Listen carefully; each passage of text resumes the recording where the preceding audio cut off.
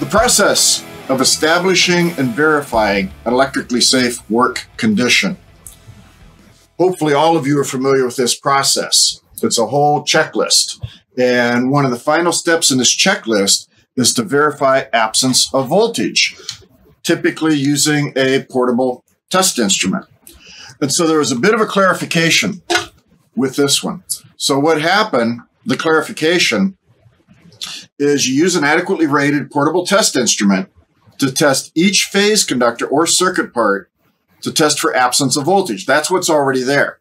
There was additional language that states at each point of work. At each point of work. The intent of this was to make sure that if you're going to be conducting work on, let's say, this particular panel right here, then you don't test what's upstream to test for absence of voltage. You test locally. So it just simply means, okay, you're going to be working here. This is going to be electrically safe. Test at the point of work to make sure that it's electrically safe. It's very simple. But it was a clarification that was helpful, that was needed.